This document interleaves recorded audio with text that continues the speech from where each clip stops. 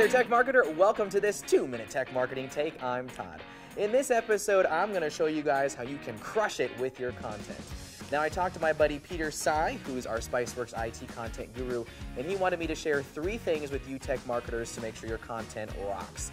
The first thing is make life better for the IT pro. Now, that means adding value through your content. So make sure that your content is helpful, it's useful, and that it's something that they're going to find that helps solve a problem in their day, but also share it with their other IT buddies. Number 2, show empathy for the IT pro. IT pros are always putting out fires and dealing with problem users, like myself, all day long. So when you show you understand that and you feel their pain, that goes a long way in building a great relationship with the IT buyer.